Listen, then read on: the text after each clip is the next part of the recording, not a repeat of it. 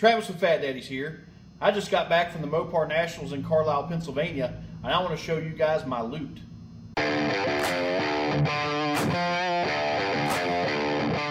As I was saying, the other week I headed up to Carlisle, Pennsylvania to the Mopar Nationals, and I had a list of things I was looking for, and fortunately I found just about everything I was looking for, so I'm pretty excited about that, and I just want to show it off to you guys. If you've never been to one of the big car shows, or especially up in Carlisle, they have shows for all makes and models, and while there's amazing, beautiful show cars and rare cars and all kinds of cars to see, my favorite thing is wandering up and down the aisles of the swap meet looking for the little piece here or there that you may or may not need for your projects, like a scavenger hunt or a treasure hunt. So anyways, let's get started with some of the stuff I got. I got this air conditioning, heat and air conditioning control bezel. They don't reproduce these to my knowledge. The one that's in this car, someone has painted the lower part of the dash all black there under the gauges, and they painted this whole thing black. And looking at it, it'd be super difficult to get in there and, you know, nicely make the letters all white again and all in the one I have. And this one is like beautiful shape. Only gave 20 bucks for it. So, you know, even if it is reproduced that I haven't found, you aren't gonna get it for 20 bucks. So really stoked about that. Also, for the heat and air conditioning, we've got the fan resistor, and the one that was in the car was the wrong one. It was just for a heater box. So this is the correct one for heat and air conditioning, and I paid 10 bucks, I believe, for that. I looked high and low for this thing, and I was asking everyone about it, and nobody had one.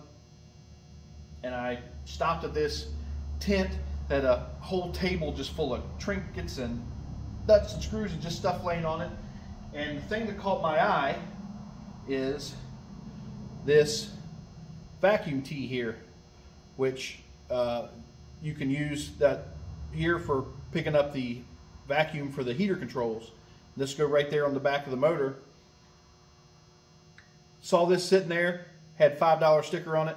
Can't beat that. And while I was waiting to ask, or I was waiting in line to, you know, to purchase this, there was another guy ahead of me. I just kind of stand there looking around on the table, and I was actually going to ask about one of these.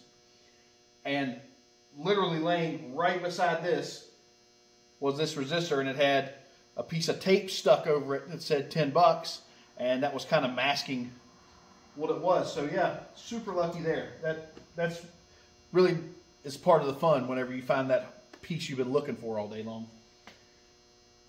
I've got I picked up this old AC harness from it says 7071 Dart. I don't have the AC harness for in this car. I wasn't sure if they reproduced that harness. I think I found that they have. But regardless, I've got all the plugs for, it looks like I've got pretty much all the plugs I need for this one if I just want to build my own harness out of that rather than buy a new one. I've got these front and rear side marker lights. These are, they're Mopar, and they're made, this one was made in June of '03. So does that count as new old stock? I mean, it's not old, but it's kind of old. It's made by Mopar. Made in USA, it says. So yeah, not really new old stock, but kind of new old stock. I got all four of those for about 90 bucks. They were asking 125, and they took 90. I got myself a Mopar hat. It's a little dirty already because I've been wearing it out working when I probably shouldn't be. And, excuse me, probably one of the best things I got is the chassis service manual and body service manual, original manuals for Dodge for this car, and I'm telling you, they have these online. You can get